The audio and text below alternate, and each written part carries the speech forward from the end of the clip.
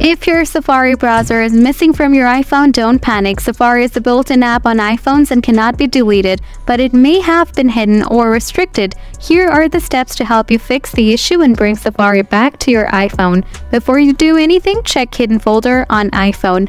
Open Settings, scroll down, tap General, scroll down, tap iPhone Storage, scroll down, tap Hidden Apps, enter your passcode.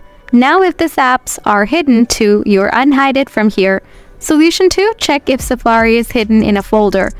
Try to magnifier icon on home screen to open Spotlight Search. Type Safari in the search bar. If Safari appears in the results, it may be hidden in a folder. Look for the folder name, open it, and move Safari back to the home screen. Solution 3. Check screen time restrictions. Scroll down and tap Screen Time. Scroll down, tap Content and Privacy Restrictions. Enter your screen time passcode if enabled. Tap Allowed Apps. Ensure that Safari is toggled on. If Safari is off, it won't show up on your home screen. By following these steps, you should be able to restore Safari to your iPhone.